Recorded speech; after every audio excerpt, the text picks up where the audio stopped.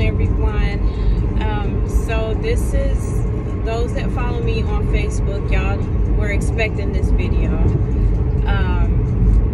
Today I'm going to discuss building a new construction home from dirt and choosing your builders. So last week I attended a design gallery appointment for my out-of-state client that's building from dirt. He wasn't able to fly in for this appointment to pick all of his options, so I attended the appointment for him, and I had him on video call so that he can see the options and kind of help him pick that way. So it was not a great experience, and that's what I want to share today. It wasn't a great experience, so that's why you have to be careful what builders you choose. I can't choose for you. I can only share my professional opinions and my experiences with some of the builders that I've been working with. And keep in mind, I've been selling new construction for 7 years, so I've worked with so many builders. I study builders. Even if I haven't worked with them, even if I haven't sold one of their homes, I still have connections and relationships with the sales agents because I get to know all of their products. You know, I talk to them and I get information from them. I learn their products, I learn their quality, their customer service, and all of that. So I have a lot of experience with new construction, and so choosing a builder to me is like the most important factor when you're buying a new house. And I say that's even more important than the price, the size. Choosing the right builder is very important, and this experience that I had last week is one of the reasons why. It was not a great experience.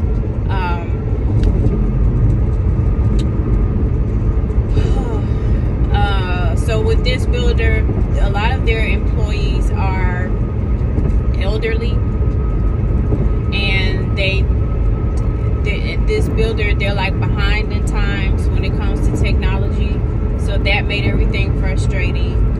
Having to do a lot of manual math.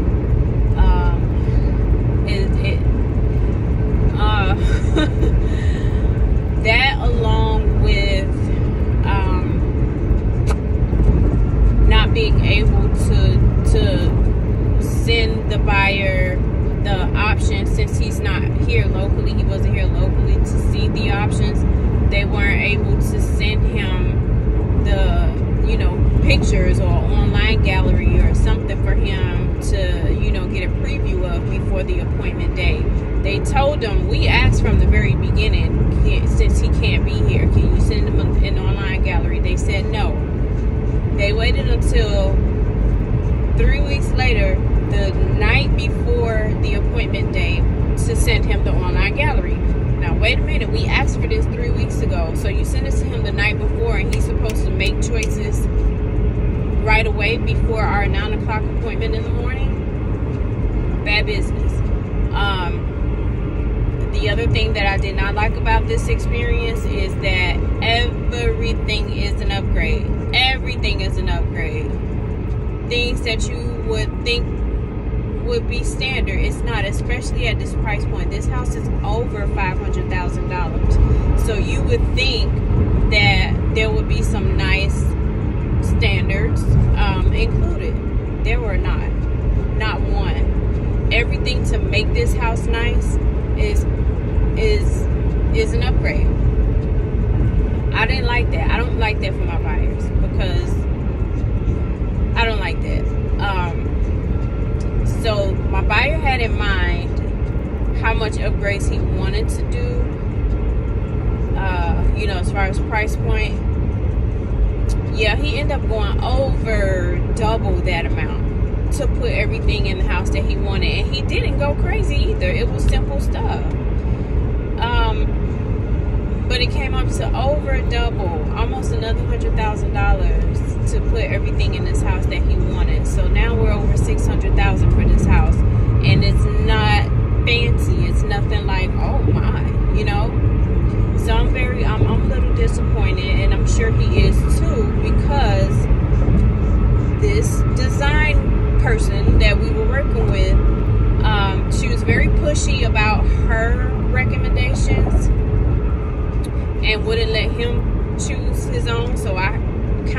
step in and tell him, back off, this is what he wants.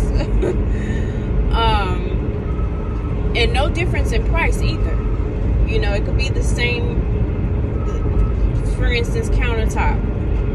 He wants this color, she's suggesting that color. Like, a suggestion is okay, but when you're like pushy with it, it's like, well, wait a minute, man, this is my house.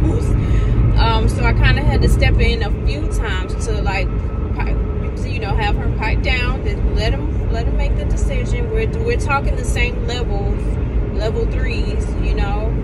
So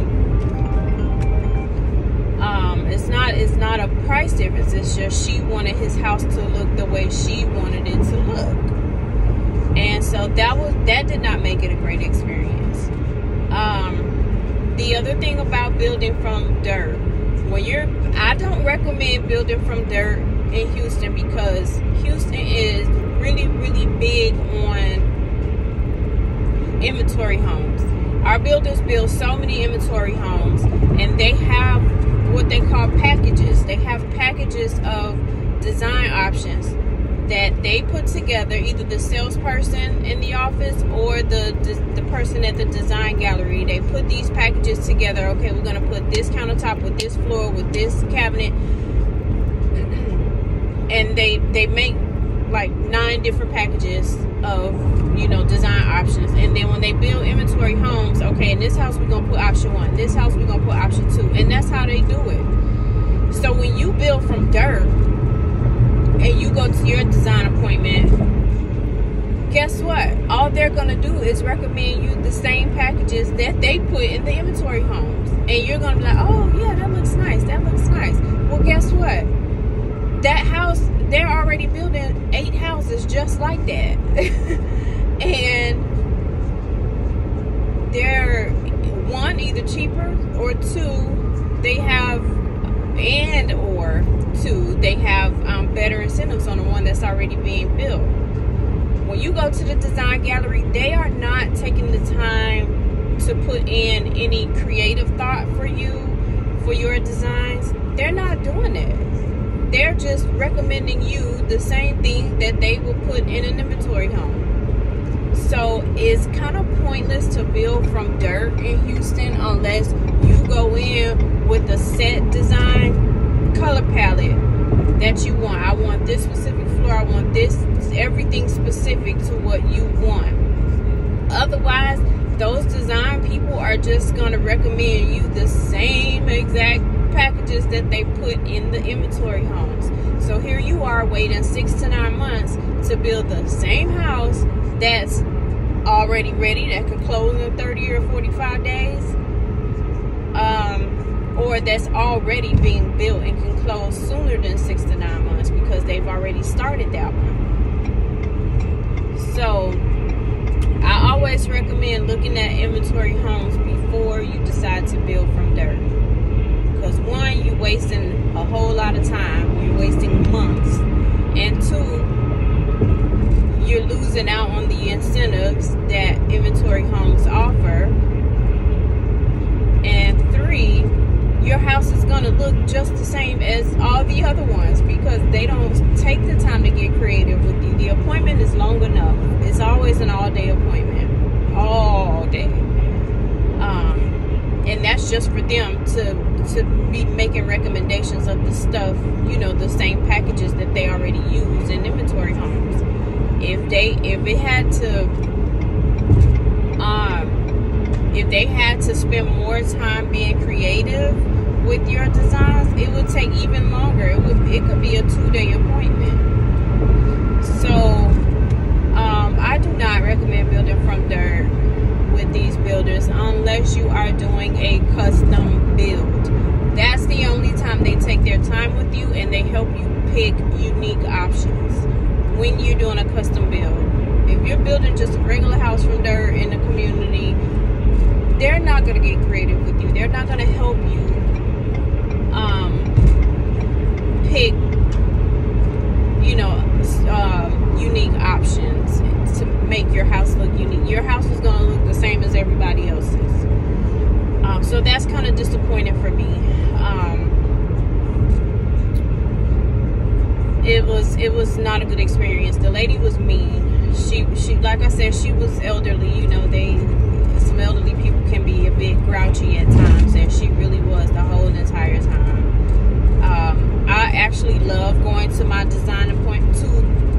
clients' design appointments with them. Even though it is all day, I love doing that. I love, looking at all the different materials and, finishes and things. And so I have to be honest and say that this was the first time I was ever ready to go. I was not feeling it. The appointment was really disappointing.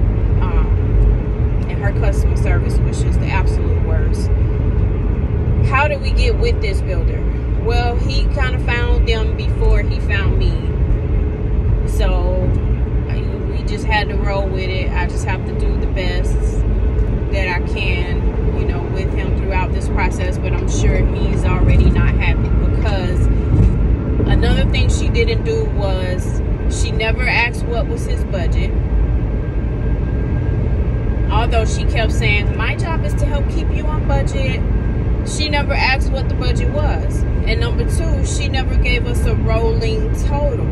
So as he's picking all these options, we have no idea what the total is.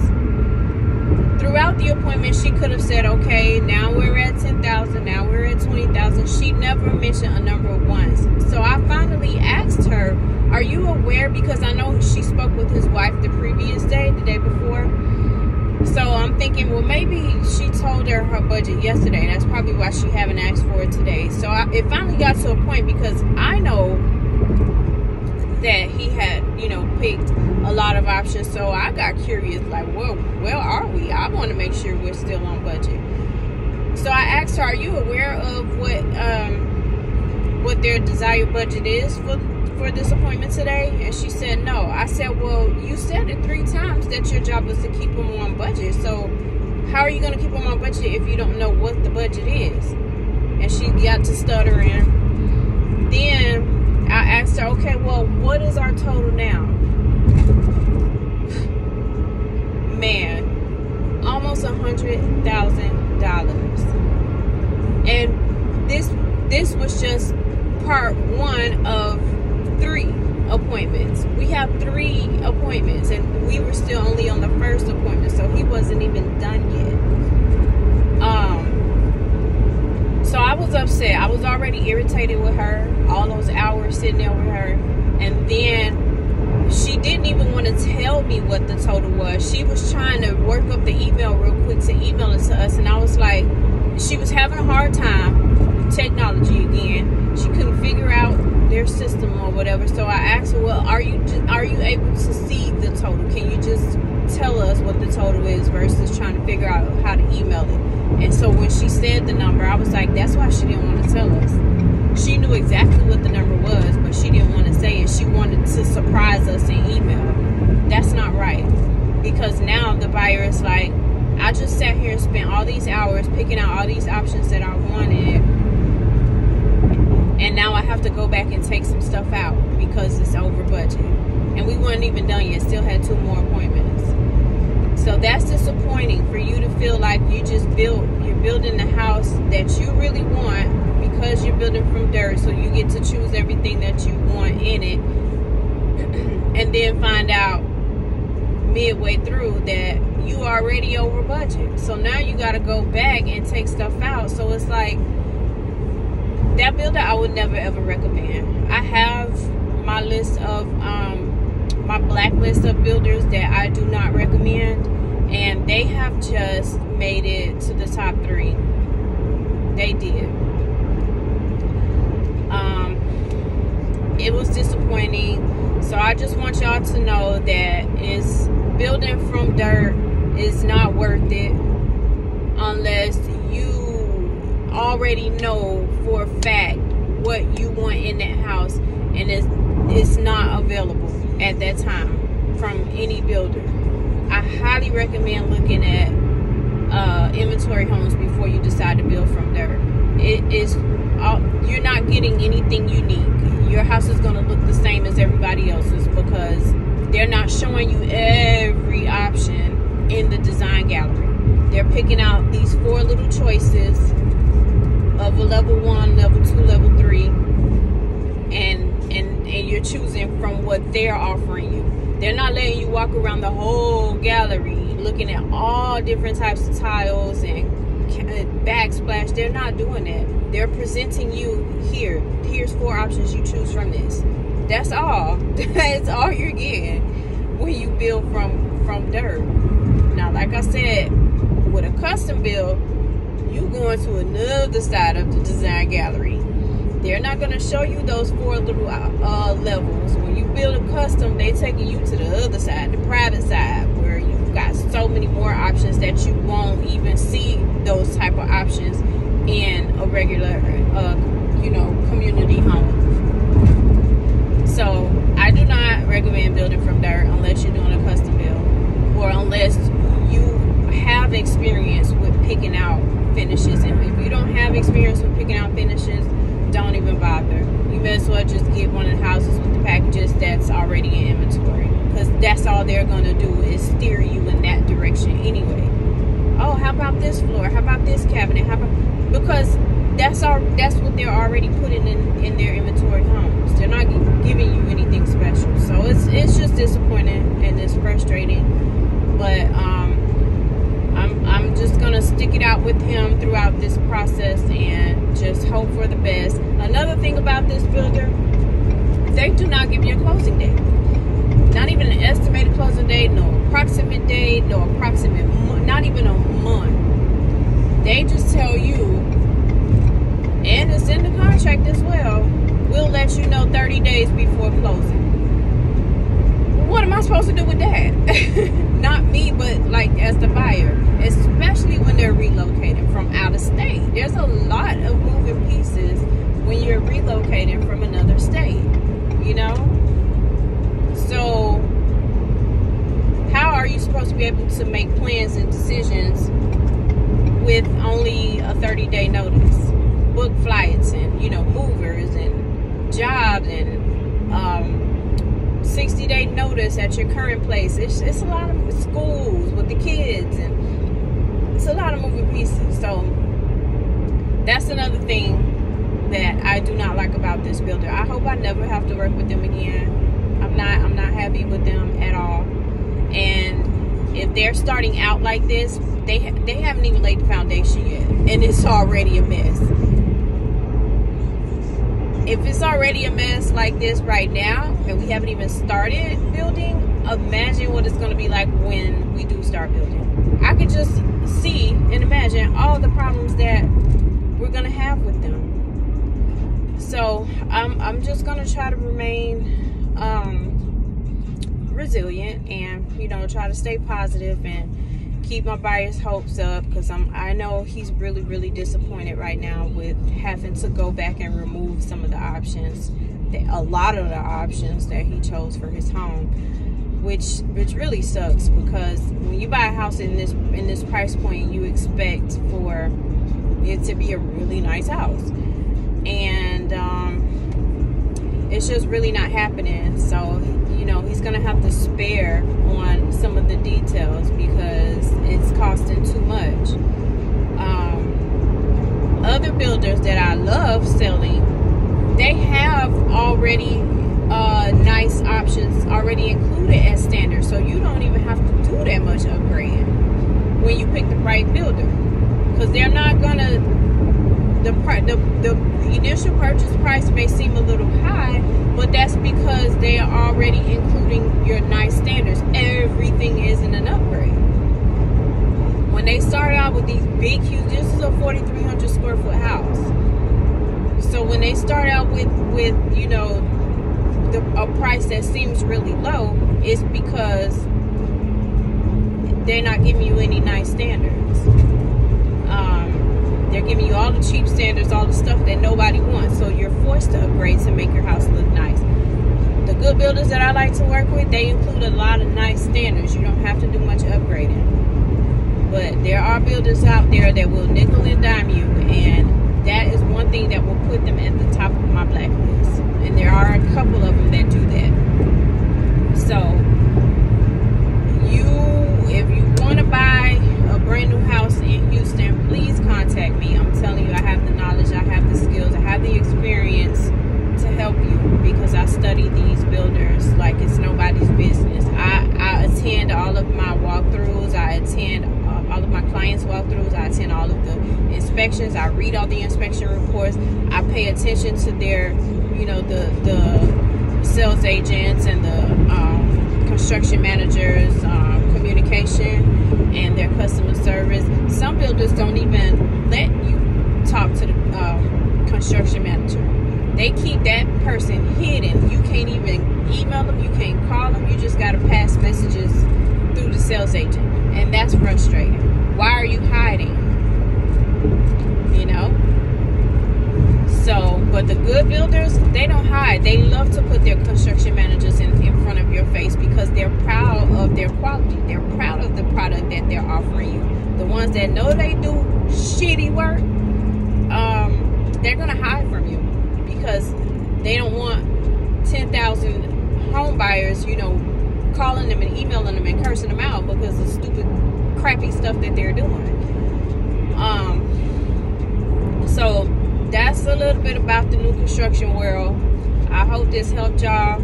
Please feel free to give me a call, email, text me, however you want to communicate if you are interested in buying a new construction home or a custom build in the Houston area.